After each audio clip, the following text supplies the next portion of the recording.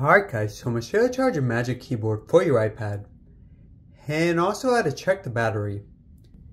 Now just to explain this, so the Magic Keyboard actually does not have its own battery. It connects directly to the iPad with the smart connector, and will get all its power from the iPad.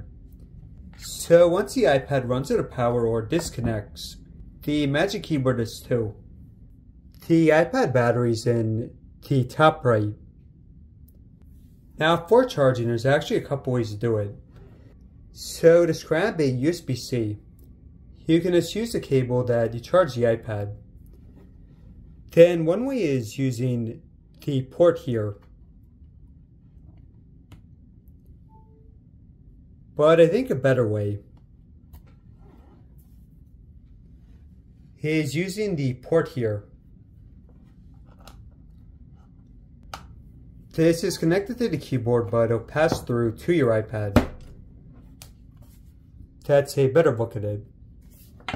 If you do this, you can also use an accessory on the iPad's USB-C. And you also don't have the cable in the air. So you see it's charging the iPad. And hey guys, how there is to it.